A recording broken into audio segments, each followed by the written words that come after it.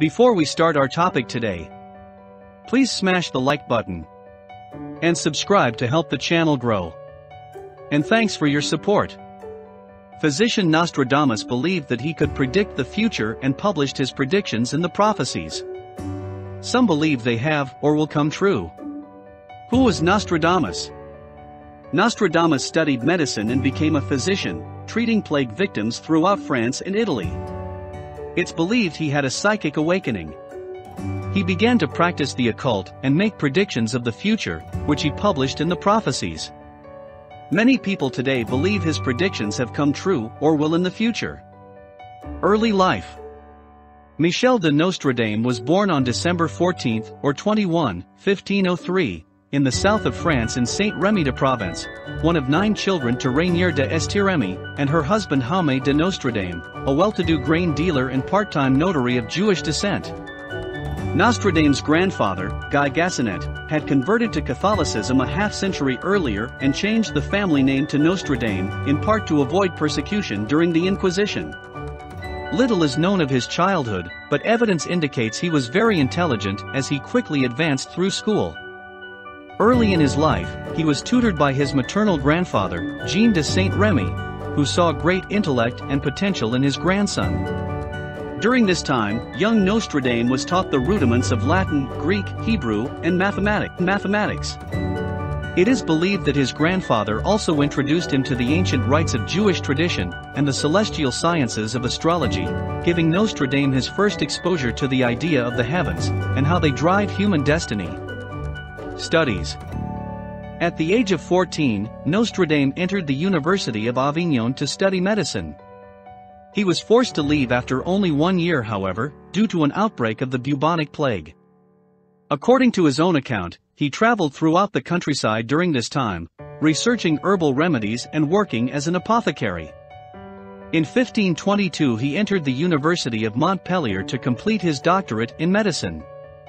He sometimes expressed dissension with the teachings of the Catholic priests, who dismissed his notions of astrology. There are some reports that university officials discovered his previous experience as an apothecary and found this reason to expel him from school. Evidently, the school took a dim view of anyone who was involved in what was considered a manual trade. However, most accounts state he was not expelled and received a license to practice medicine in 1525. At this time he Latinized his name, as was the custom of many medieval academics from Nostradamus to Nostradamus. Combating the plague. Over the next several years, Nostradamus traveled throughout France and Italy, treating victims of the plague. There was no known remedy at the time. Most doctors relied on potions made of mercury, the practice of bloodletting, and dressing patients in garlic-soaked robes. Nostradamus had developed some very progressive methods for dealing with the plague.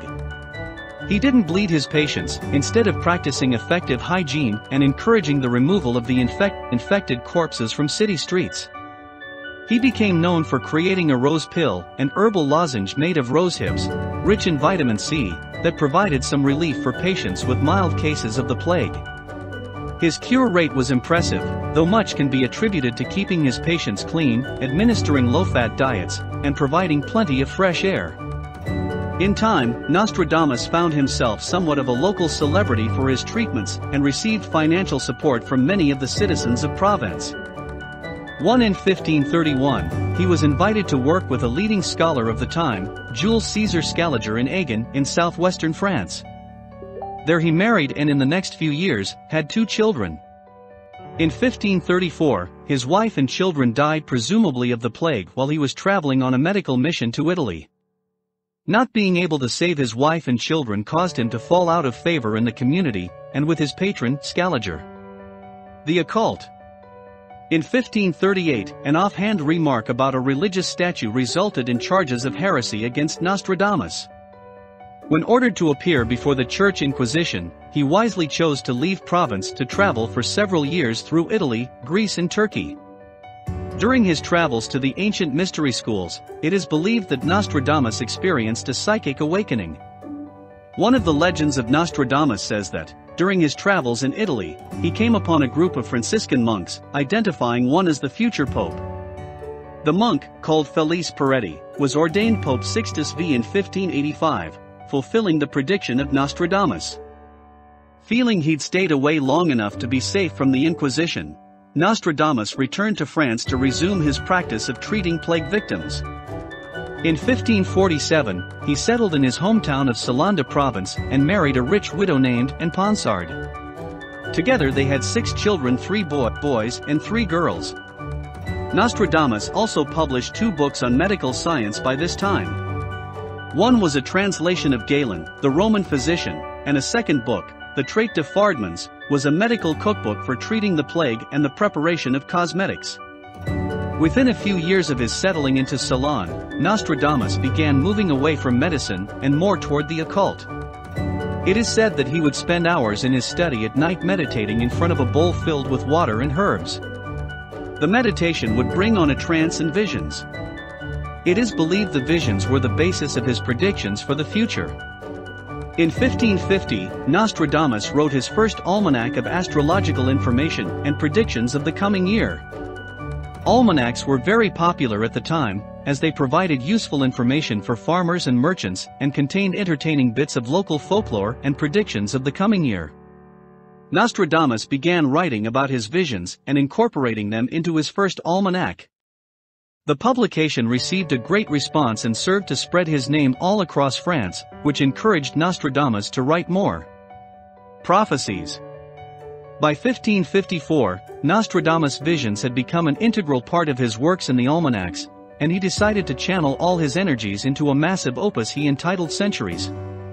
He planned to write 10 volumes, which would contain 100 predictions forecasting the next 2,000 years. In 1555 he published Les Prophecies, a collection of his major, long-term predictions. Possibly feeling vulnerable to religious persecution, he devised a method of obscuring the prophecies' meanings by using quatrains, rhymed 4-line verses, and a mixture of other languages such as Greek, Italian, Latin, and Provençal, a dialect of southern France. Oddly enough, Nostradamus enjoyed a good relationship with the Roman Catholic Church.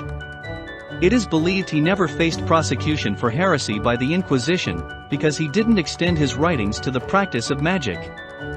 Nostradamus ran into some controversy with his predictions, as some thought he was a servant of the devil and others said he was fake or insane. However, many more believed the prophecies were spiritually inspired. He became famous and in demand by many of Europe's elite. Catherine de' Medici, the wife of King Henri II of France, was one of Nostradamus' greatest admirers. After reading his almanacs of 1555, where he hinted at unnamed threats to her family, she summoned him to Paris to explain and draw up horoscopes for her children. A few years later, she made him counselor and physician in ordinary to King Henry's court. In 1556, while serving in this capacity, Nostradamus also explained another prophecy from Centuries I, which was assumed to refer to King Henry. The prophecy told of a young lion who would overcome an older one on the field of battle. The young lion would pierce the eye of the older one, and he would die a cruel death. Nostradamus warned the king he should avoid ceremonial jousting. 3 years later, when King Henry was 41 years old, he died in a jousting match when a lance from this opponent pierced the king's visor and entered his head behind the eye deep into his brain. He held on to life for 10 agonizing days before finally dying of infection. Nostradamus claimed to base his published predictions on judicial astrology, the art of forecasting future events by calculation of the planets and stellar bodies in relationship to the Earth. His sources include passages from classical historians like Plutarch, as well as medieval chroniclers from whom he seems to have borrowed liberally. In fact, many scholars believe he paraphrased ancient end-of-the-world prophecies, mainly from the Bible, and then through astrological readings of the past, projected these events into the future. There's also evidence not everyone was enamored with Nostradamus' predictions. He was criticized by professional astrologers of the day for incompetence, and assuming that comparative horoscopy, the comparison of future planetary configurations with those accompanying known past events, could predict the future. Death and legacy. Nostradamus suffered from gout and arthritis for much of his adult life. In the last years of his life, the condition turned into edema, or dropsy, where abnormal amounts of fluid accumulate beneath the skin or within cavities of the body. Without treatment, the condition resulted in congestive heart failure. In late June of 1566, Nostradamus asked to see his lawyer to draw up an extensive will, leaving much of his estate to his wife and children. On the evening of July 1, he is alleged to have told his secretary Jean de Chavigny, "You will not find me alive at sunrise." The next morning, he was reportedly found dead lying on the floor next to his bed. Most of the quatrains Nostradamus composed during his life dealt with disasters such as plagues, earthquakes, wars, floods, invasions, murders, droughts, and battles. Nostradamus enthusiasts have credited him with predicting numerous events in world history, including the French Revolution, the rise of Napoleon and Hitler, the development of the atomic bomb, and the September 11, 2001, terrorist attacks on the World Trade Center. Nostradamus's popularity seems to be due in part to the fact that the vagueness of his writings, and their lack of specific dates, make it easy to selectively quote them after any major dramatic events and retrospectively claim them as true. Some scholars believe he was not writing to be a prophet, but writing to comment on events of his time and the people in it. Whatever his method or intentions, Nostradamus' timeless predictions continue to make him popular to those seeking answers to life's more difficult questions. Nostradamus became famous in his own lifetime for publishing a long series of prophecies which continue to mystify, intrigue, and, frankly, exasperate us to this day. The fact that he wrote in enigmatic poems, or quatrains, means that his words can be endlessly reinterpreted to fit historical events. This makes trying to assess his accuracy a notoriously tricky thing to do. But what if we really squint and give him the benefit of the doubt? Did Nostradamus get anything right? 1. The death of Henry II. Henry II of France was a personal acquaintance of Nostradamus, who once addressed him in a letter as the most invincible Henry, King of France. Unfortunately, Henry actually turned out to be very vincible indeed, and came to a horribly painful end aged just 40. A passionate sportsman fond of hunting and jousting, Henry's active nature proved his undoing when, in the summer of 1559, he held a tournament to celebrate a recent peace treaty. During a joust with one of his young soldiers, the latter's lance shattered, driving splinters into the king's iron skull. A slow and painful death from sepsis followed, and many believe it was foretold by Nostradamus. The quatrain in question tells us the young lion will overcome the older one, that he will pierce his eyes through a golden cage, and that 2 wounds will ensure a cruel death. Uncanny? Perhaps. Although critics have pointed out the quatrain also says the killing occurs on the field of combat in a single battle, while Henry was accidentally slain during a playful joust. 2. The Great Fire of London. It's worth quoting the alleged Great Fire of London quatrain in full, because it's one of the most mysterious prophecies of all. The blood of the just will commit a fault at London. Burnt through lightning of 23's the 6. The ancient lady will fall from her high place. Several of the same sect will be killed. It's tantalizing if you interpret, as some do, 23's the 6 as 66, 20x 3 plus 6. Add to that the mention of London and references to deaths, and you can see why it's believed to be a prophecy of the Great Fire of London in 1666. As ever with Nostradamus, ambiguities make it hard to be definitive. The Great Fire was set off by a flame in a bakery, not by lightning, and what does the ancient lady signify? Perhaps London itself? This is one to puzzle over, even by Nostradamus standards. 3. The coming of Adolf Hitler. Nostradamus has been credited with quite a few 20th century predictions, and the rise of Adolf Hitler is often cited as one of them. And, to be fair, his writings do provoke a slight chill of recognition. From the depths of the west of Europe, Nostradamus wrote, "A young child will be born of poor people. And what does this child do? He will by his tongue seduce a great troop, and his fame will spread far beyond Europe." Another quatrain of possible significance mentions fighting close by the Hister, which is either a loose reference to Hitler, or a more mundane mention of the old name of the Danube River. Depending on your point of view. 5. The Hiroshima and Nagasaki bombs. Within 2 cities, Nostradamus wrote, "There will be scourges the like of which was never seen." That description would certainly apply to what occurred in the Japanese cities of Hiroshima and Nagasaki, which were devastated by atomic bombs at the end of World War II. The quatrain paints an increasingly bleak picture, foretelling famine within plague, potentially a reference to radiation sickness and the lasting disruption of war and people put out by steel, which may point to the planes which dropped the bombs. Of course, this may well have been Nostradamus talking about a literal plague affecting any potential cities, given that the man himself had first-hand experience of treating plague patients. But again, it depends on how much you really want to believe. 5. The Kennedy assassination. The killing of President John F. Kennedy was one of the pivotal moments of the 20th century, so it's not surprising that many have scoured the works of Nostradamus for any hint of a prophecy. A commonly quoted contender is the bit that reads from on high, "Evil will fall on the great man," perhaps a reference to the fact he was shot from a distance by a sniper or snipers. Tellingly, the quatrain continues with "A dead innocent will be accused of the deed." Is this Lee Harvey Oswald, the suspected assassin who was himself shot dead soon after, and has long been regarded as an innocent fall guy? As if that wasn't enough to convince us, Nostradamus assures us the true guilty party will remain in the mist, a sentiment which countless JFK conspiracy theorists will surely agree with. In general, many of Nostradamus' prophecies include 16th-century French terms that aren't clear to most modern interpreters.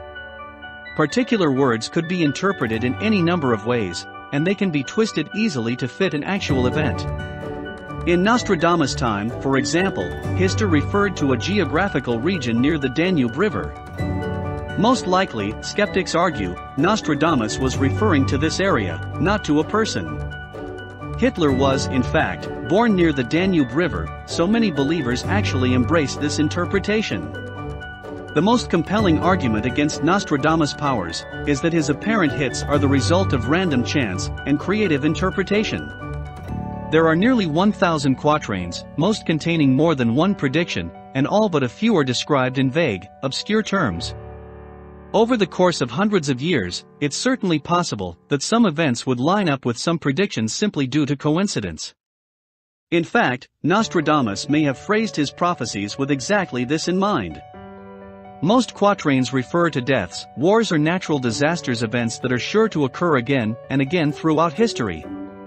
Nostradamus' esoteric style also increases the chances of a perceived hit. His metaphorical writing highlights general relationships and conflicts, not specific details. People, or possibly nations, are described as animals. Major figures are referred to by their attributes. The Hitler quatrain, for example, refers to beasts ferocious from hunger, the Great One, and an iron cage, all general terms with metaphorical elements.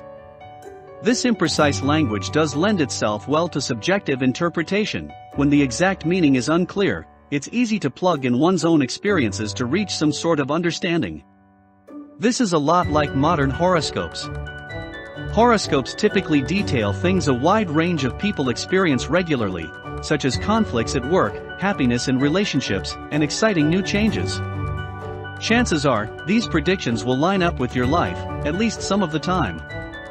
Thank you for watching. See you again for another interesting facts and amazing stories, and also please like and subscribe.